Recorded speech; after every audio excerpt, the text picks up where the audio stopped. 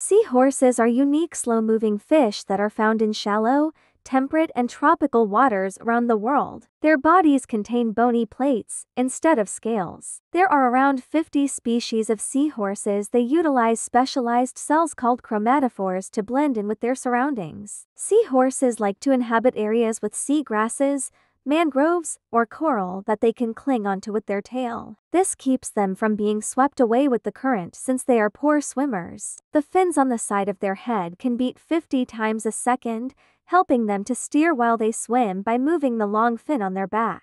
The size of a seahorse depends on the species. The tiniest seahorse only grows to the size of a grain of rice, while the largest species can reach over a foot 3 meters long. Tiny crustaceans are their primary food source. Since seahorses have no teeth, they must use their straw-like snout to suction their food from the water. Their eyes can move independently of one another so that they can look for food and look out for predators at the same time. They got their name because of the probability of a chess piece. They are most likely found in warm waters. The whole body of the dweller of the deep has spikes. This helps small animals to be realized from predators. In addition, spikes when additional disguise appears. The closest biological relative of the seahorse is the pipefish.